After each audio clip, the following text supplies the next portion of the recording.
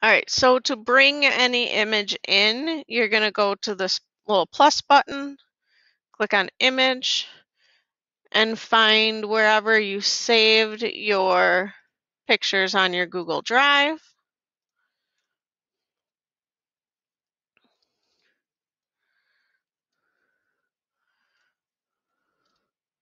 Let's say maybe I'll try this waterfall this time.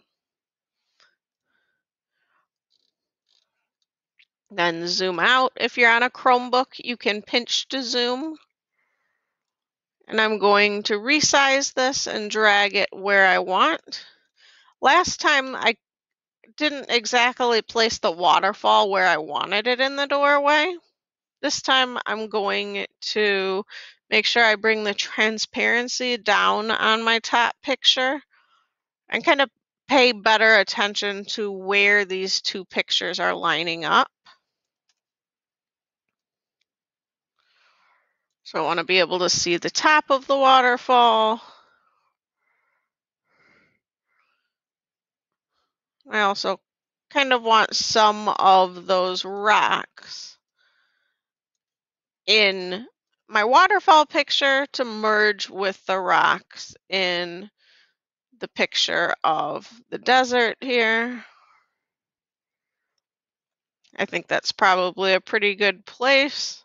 I'm going to leave this transparency down pretty low and then get my scissors tool, which allows me to mask off different areas. Remember, you have the remove from mask and the add to mask along with this feather tool. I'm going to set my feather tool to a low number. I don't want to leave it at just 0 because it will make a very drastic change between the two spots. And then I'm just going to start working my way around this picture, cutting out the parts of the waterfall picture that I do not need to keep so that it actually looks like the waterfall picture is only seen through this doorway.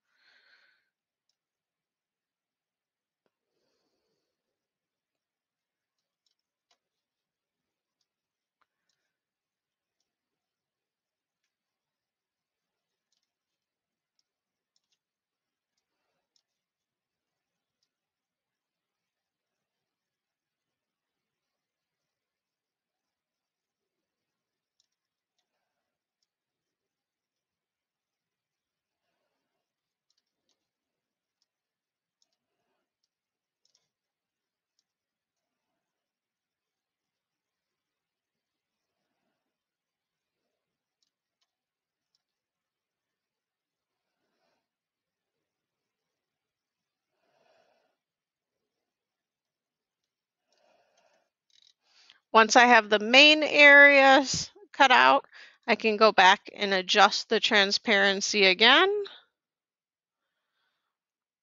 And now I'm going to get the brush instead of this lasso.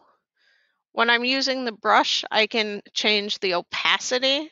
So I'm going to change the opacity to be pretty low and start working on erasing parts of this picture so that the two pictures blend together. So I have my opacity set down to 12.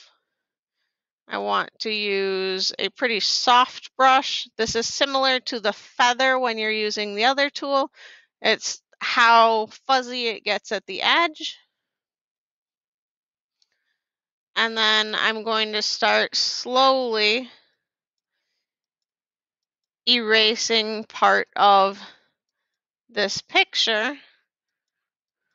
And you see it takes a lot of clicks in erasing it before the entire picture actually fades away.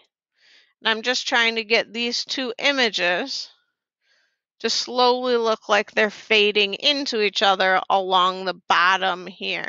I want these edges to stay pretty straight where it goes from one picture to another, but I want this bottom for this foreground part that is the desert floor to kind of fade into the picture of the waterfall.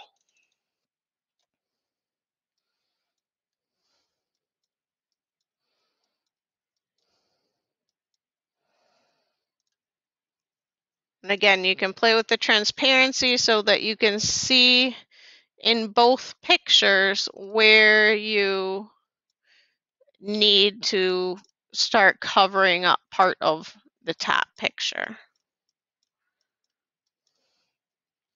So I'm looking at where these different rocks are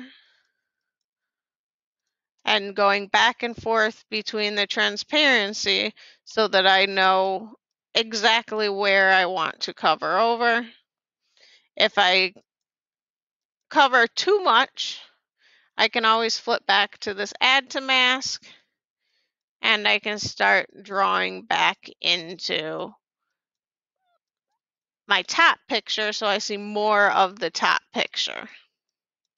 Remember, green is adding to the mask or adding the picture back, and red is taking the picture away.